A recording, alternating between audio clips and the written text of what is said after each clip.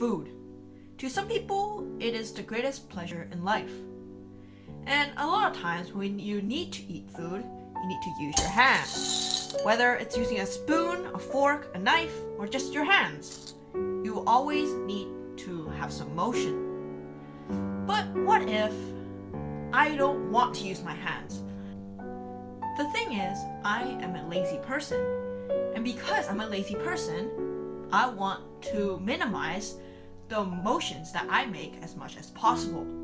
Which is why today I'm going to try to fix a problem that no one asked for, and I'm going to try to automate using a spoon and picking up a substance and putting it into your mouth.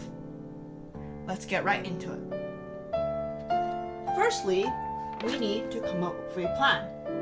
So basically what I'm thinking is we have to have like a conveyor belt kind of thing, a vertical one, where we have the spoon kind of thing, and then it goes up and down, right? So when it goes up and down, when it gets to the bottom, it'll just scoop up the stuff that we wanted to pick up, and then it'll rise back up to where our mouth is. And then after it puts it in our mouth, it'll go back down and pick up more food. Amazing. Let's get to building. Now, usually the conveyor belt is the easiest part. Just get one of these pieces and then just build the belt, you know? And then you can have pieces connect to the technicals. But you may know that my channel is very budget and very low quality, which means that we don't have access to these kind of high quality pieces. Which is why I have this thing. So this is a Lego tank tread that acts just like a conveyor belt and is connected to a dome piece that acts as a spoon. And if you see the electrical tape, don't even ask about it, because I'm just gonna say this is what happens when you don't buy the things you're supposed to buy and you rely on the crappy pieces that you find in your bin. And here is the tank tread put over some wheels, and as you can see, wow, it moves. Very revolutionary. Now this is where the motorized functions come in.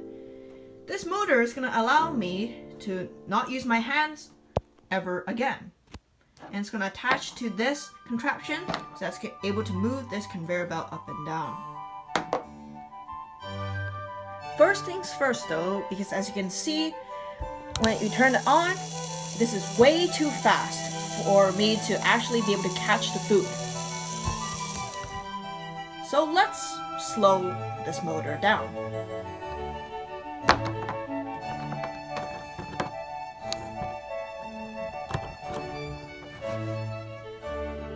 Okay, to put it very simply, when this small gear completes a full rotation, this big gear does not, which means that this whole thing will be slowed down. And after the gear is put on, now it's a lot slower. Perfect.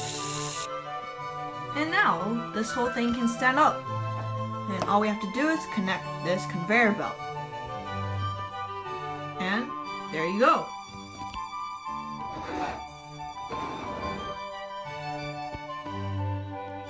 Okay, before we go on to the actual cereal, we need to do it on a test run. So, as you can see, this machine has overhang, so it's able to access the insides. So let's see how it works. Now, as you can see, it can be able to pick up some of these pink frogs. And yeah, you'll pick it up each time effectively. Now all we need is some cereal and some milk. Okay, now we're in our basement with the creepy locked cupboard. And we have the milk and we have the cereal.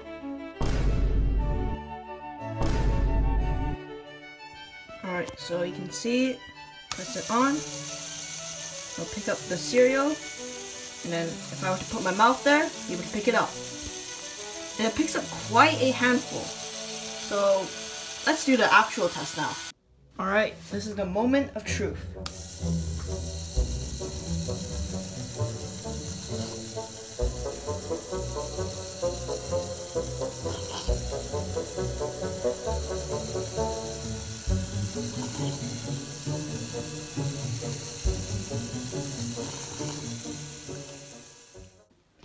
even though the speed was a bit fast and it took a bit of getting used to, I think that overall for something that's built using one motor and is held together by electrical tape, I think that this turned out pretty well. And towards the end, I was able to get a good couple spoonfuls. But would I use this in place of my actual spoon? Yeah, no chance.